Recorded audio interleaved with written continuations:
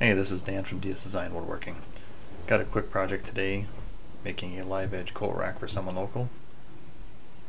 It's a pretty straightforward project, but I think I came up with a unique mounting method, so that's the interesting portion of it, hopefully.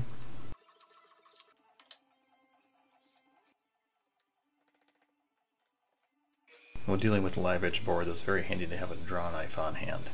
Makes removing the bark much cleaner and more efficient. I currently don't have a joiner in the shop, as I'm shopping for a 16-inch joiner planer combo, so I had to get creative with the router.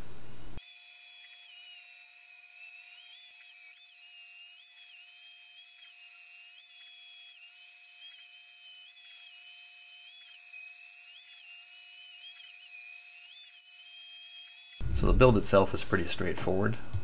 It's the method of mounting using a French cleat that I think is a little unique, and that's what I wanted to detail. I've been thinking about using a French cleat for some other larger projects to wall mount something, and I thought it would be a nice clean way to mount this shelf also without any hardware showing. My original thought was to find a 45-degree metal piece and then use the table saw to machine a matching groove in the back of the shelf, so I would just have one piece of metal and then the shelf would slide right onto it. But I couldn't find the piece I wanted, so I had to set it up to use both halves of this French cleat instead. Normally the French cleat will force whatever you're using it on to project out from the wall, and I was going for a flush mount, so I had to create a relief for it. I made a template to double check the concept before routing it into the actual shelf, and it worked great.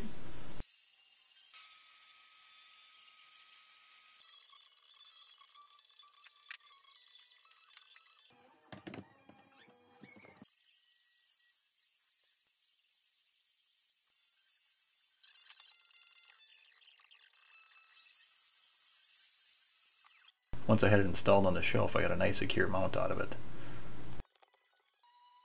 As I'm standing there, there's a little baby pro tip for some cheap dust collection right next to your workplace. I just use a box fan with a furnace filter, 20 by 20 filter on it, and then when you're done you just blow it out and it's ready to use again.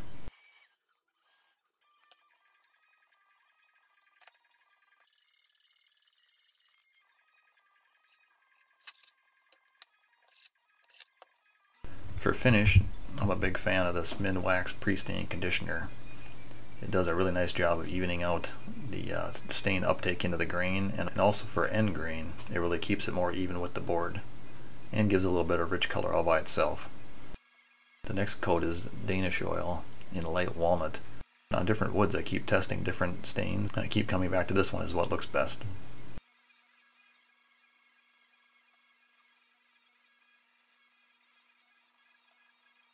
The top coat is going to be a catalyzed lacquer. I had to do a little test to make sure this would be brushable, as the catalyzing agent makes it dry faster. It also dries harder. By thinning it down a bit, I found that it brushed just fine.